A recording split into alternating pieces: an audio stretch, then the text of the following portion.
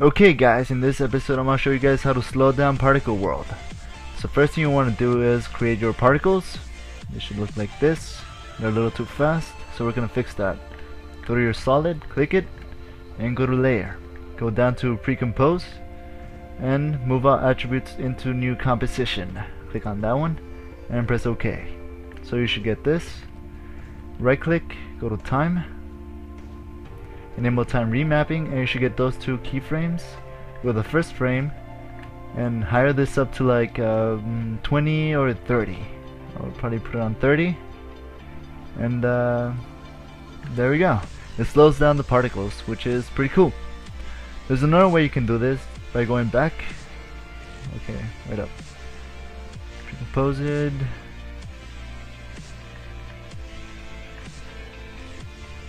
Go back to time, go to time stretch, and put like 800, and it's gonna go slower. That's okay, and there you go.